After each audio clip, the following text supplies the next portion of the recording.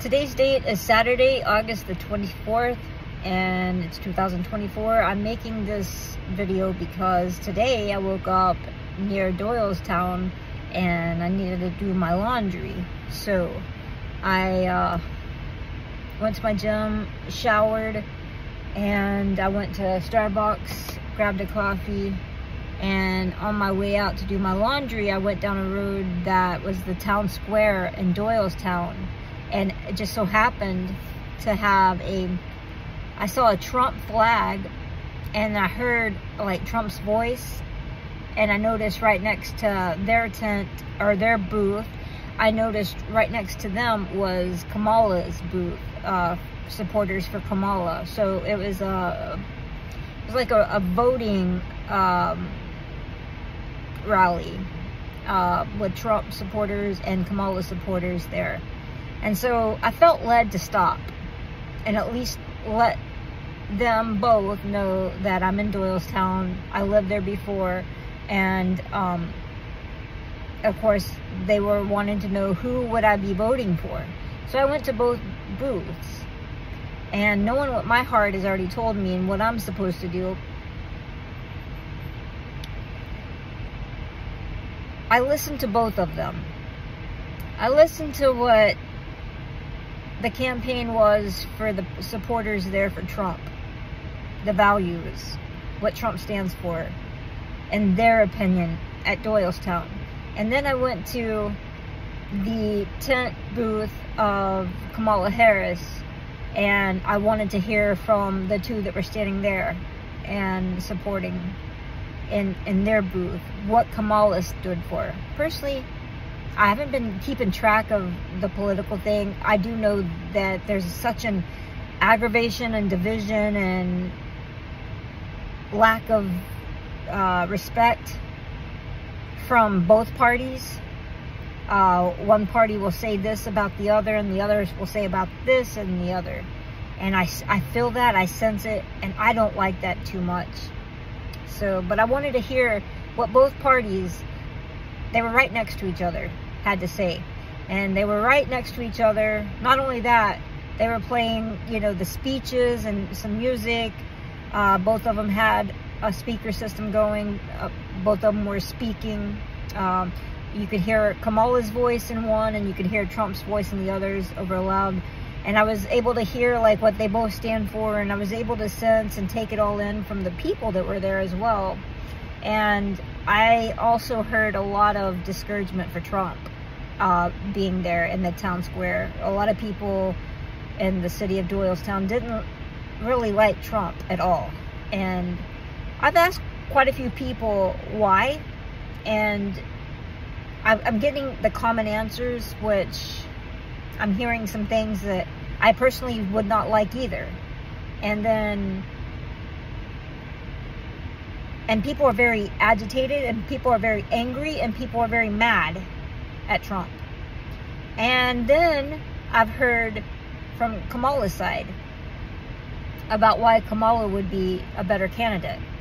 And this is what I'm hearing: supporting of rights and as people.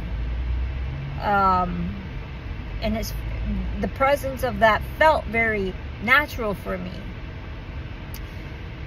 And my heart reaches out to both of them, honestly, because knowing in my heart the choice that I'm making is not about Trump, it is not about Kamala. For me, since 2018, my choice is for the Lord Jesus Christ. And so when I heard people saying, get that flag of Trump out of my face, not for me yet, of course, that's another part of this testimony.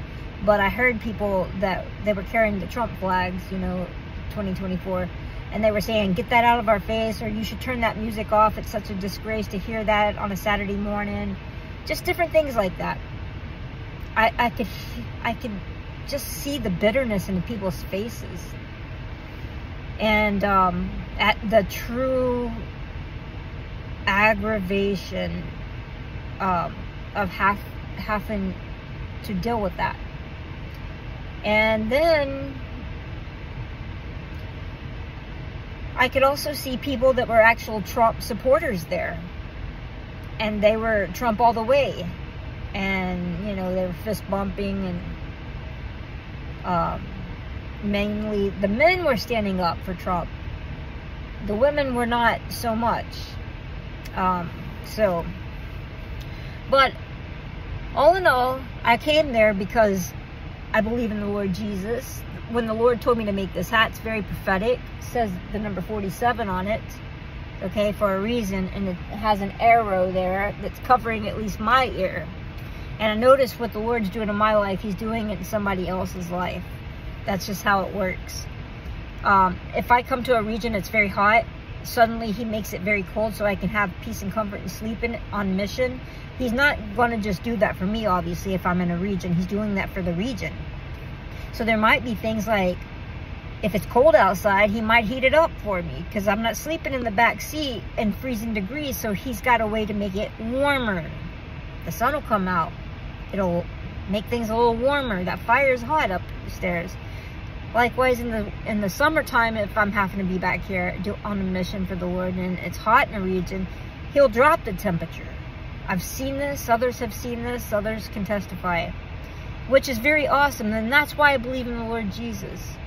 And since 2018, I've been a believer.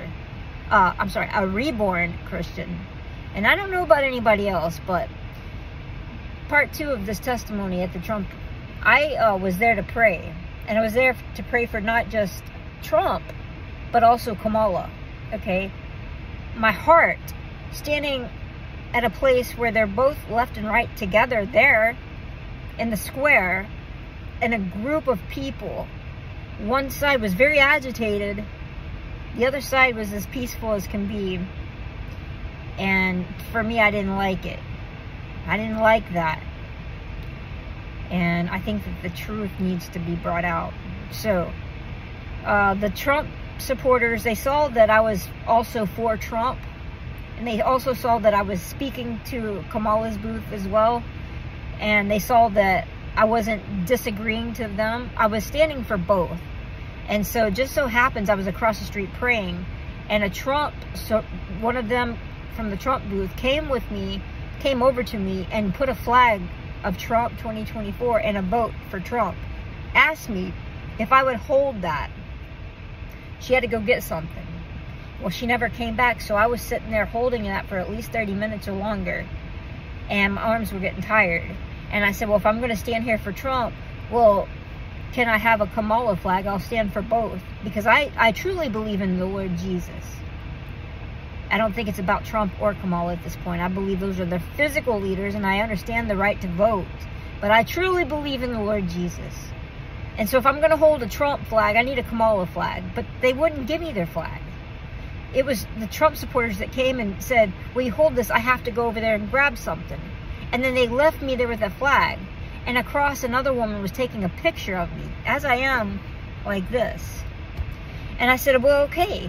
Obviously, you know, I'm supporting the Lord Jesus, and Jesus loves me as I am. So I walked over to Kamala's booth, and they had a rainbow flag for the LGBT. And I said, do you mind if I have one so I can support my people too? And she said, absolutely, take one. So I took the gay pride flag, and I'm out in the street holding the Trump and holding the gay pride in the right hand, or vice versa, left hand and right hand. I'm holding both. And suddenly, they were smiling, taking pictures, and letting me stand there for 30 minutes. Suddenly, she came over to me, and she was really angry. She said, you know what this flag stands for? How many colors on it? I said, well, here's the 6, plus here's the triangle. I said, there's 11 colors on it. She said, no, they stand for 6 colors. They're lying. And she was very angry with me. And I said, but there's 11 colors on here. She goes, no, there's 6. And I said, no, there's 11. She goes, they've just added them. They're lying. They're this and that. They're that. And Trump doesn't stand for this. And I said, well, Jesus, I'm not here for Trump or Kamala. I said, I'm here for Jesus. Well, Jesus doesn't stand for this. I said, Jesus stands for me. I said, do you see how bright it is outside? Do you notice the regions? She goes, I don't know what you're talking about. I said, well, if I'm Shiloh, who's Shiloh? If I'm Shiloh, born August 10, 1977, well, who's this in Genesis, Shiloh? the same birthday. And she didn't know anything. I said, well, then how would you know anything about Christianity? You call yourself a Christian, but you don't know who Shiloh is. You don't know that Jesus has a new name written on him according to the Revelation of Philadelphia, verse 3 through 7. 3 verse 7 through 13. How is it that you know Jesus, but you don't know that he has a new name? And she was very angry with me. Now, I didn't talk out loud for the whole world there, but she was looking directly at me and I was looking at her. And suddenly she took her flag back. And everybody's watching this. So my testimony is today in Doylestown. How did I feel about this? Well, I'm not very angry, obviously. I'm at peace because I know the truth. I was there to pray. I was there to see the support from both sides. And I'm going to say this.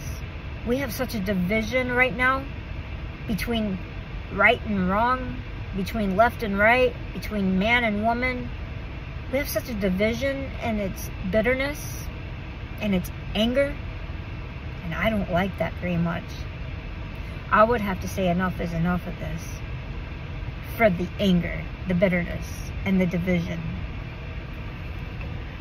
I came there with this prayer oil, like Mary Magdalene had oil for the feet of Jesus, had that oil at the cross, and had the oil. She was anointed.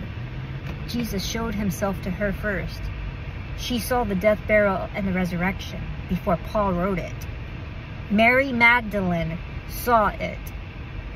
She saw it, and it was her faith that saved her. That sexual sinning woman, that woman that nobody liked, the woman that had very expensive oil, that she used her oil for the death, burial, and resurrection of the Lord, my God, the Lord Jesus Christ. And so, like I said, I was there for Jesus, but I also am supporting both left and right in such a way that maybe if they can't see what I'm saying, I don't know what to say. Because in America, where I've been all my life, I love this place. I wake up every morning here. I've made friends here. And I also have made a family here.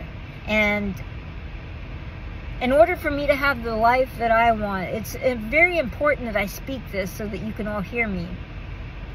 Whether you're supporting Kamala or whether you're supporting Trump, I would say enough is enough. This bitterness and anger and division is really, really running the world.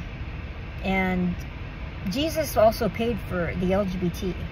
So that's a new party of people that I would like to show that if the Lord is using somebody like me from the LGBT, that he loves me, and he loved Mary Magdalene, and it was her faith, not their faith, not that left or right Christians, left or right, that didn't have the revelation. See, before Paul wrote about it, he was killing the Christians.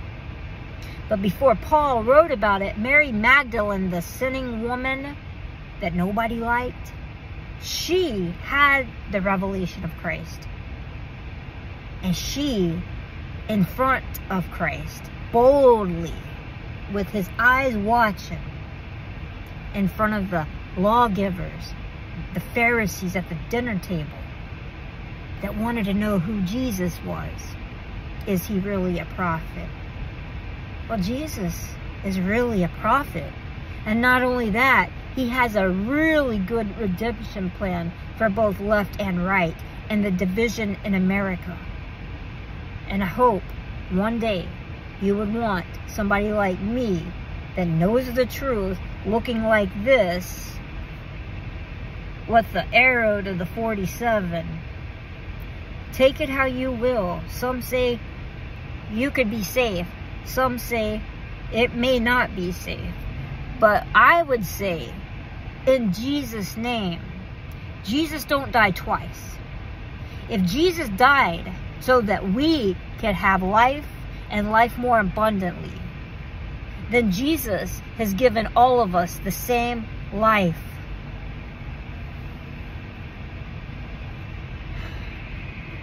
I hope you have a great day. And Jesus loves you.